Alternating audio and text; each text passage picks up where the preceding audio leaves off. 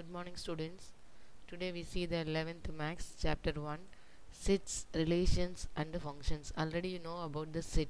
Set means a set is a collection of well defined distinct objects.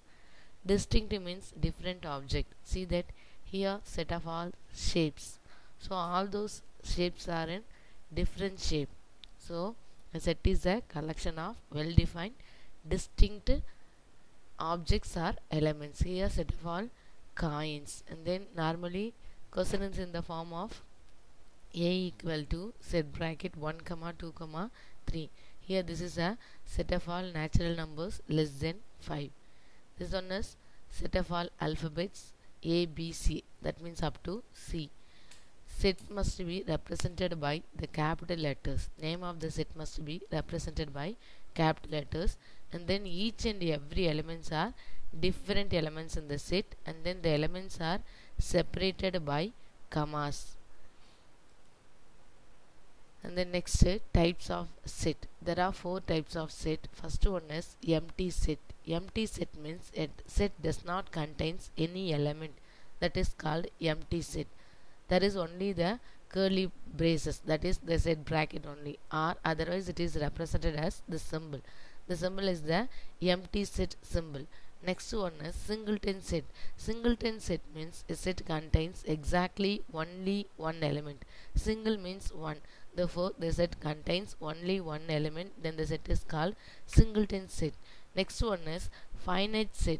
Finite set means a set contains countable number of elements. See that 1, 2, 3, 4, 5, 6, 7, 8, 9. Totally 9 elements. So we can count it.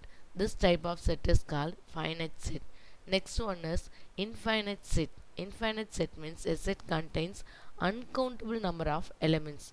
A equal to 1, 2, 3, etc. Here the set A is the set of all natural numbers. Natural number start with 1, but there is no end.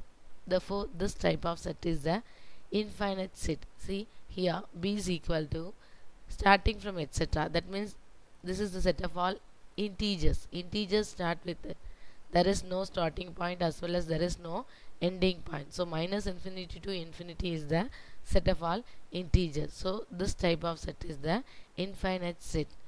Next one is equal sets. Equal set means both the set having the same number of elements as well as the same elements. See here the elements are equal to plus and star. Here also the elements are plus star equal to.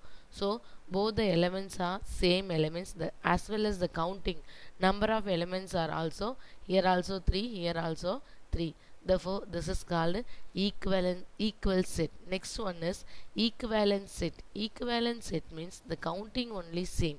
Here the elements are A, B, C. Number of elements in this set is 3. Here 1, 2, 3. Here also the number of element is 3. But the elements are different. Here A, here 1. So counting only same. Therefore this type of set is called equivalent set. Already you know about the forms of set. Set can be represented in 3 forms. First one is the descriptive form. That means describe the set. A equal to the set of all prime numbers. This is the descriptive form. And the next one is roster form. In this form we can directly see the elements. So A equal to 2, 3, 4, 5. And the next one is set builder form.